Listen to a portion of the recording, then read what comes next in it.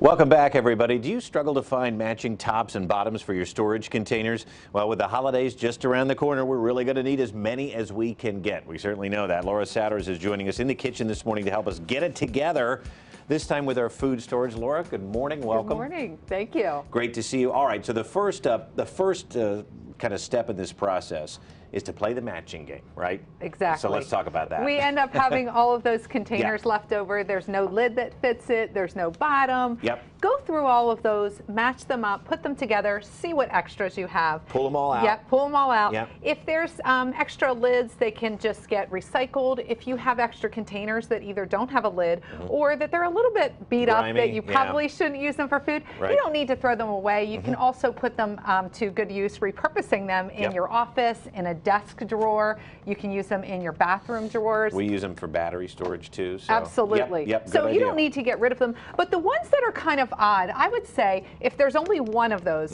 put the lid on it, stack these ones that just have one lid together and keep them with the lids. That's the easiest way to store those that are one-offs. Yeah, that way we don't mix them up later. So let's talk about how many, because you really want to be careful. You don't need hundreds of these, right? You don't need hundreds of them. So if you have 3 drawers of Tupperware, that's probably too much in your kitchen, because in a week or 2 weeks that you're using this storage stuff, you really don't need that much. If you're trying to keep some extra for like a holiday or to give extras away to someone, then you can keep them in a different area. Maybe keep them with your turkey roaster or something a little bit further away. They don't need to take up that valuable kitchen space. No, and like I said, we have some cabinets in our garage. Mine are kind of shoved in there, so they're out of the kitchen. But what is the best way to store them when we're talking about actually keeping them somewhere nearby that you can grab them? There's 2 things. If we're not stacking them up with the lids, the best thing I think to do is to buy ones that are the similar size. You can buy a pack of several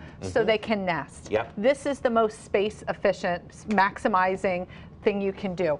If it has a big lid like these snap ones, just put them right in there. Easy. In a drawer, the best thing to do is to keep those lids separate from the containers to maximize the space.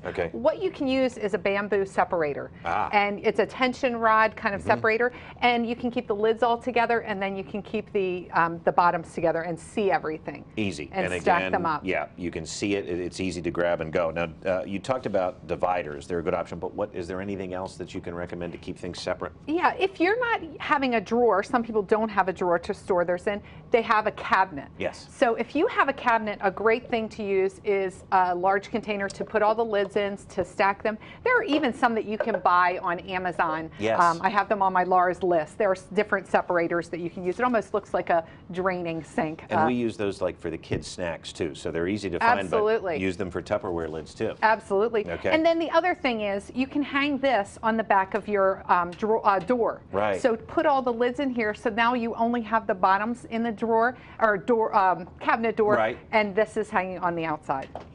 Easy stuff. We always need good tips for the holidays. This may not be something you think about, but boy, could we use the extra space.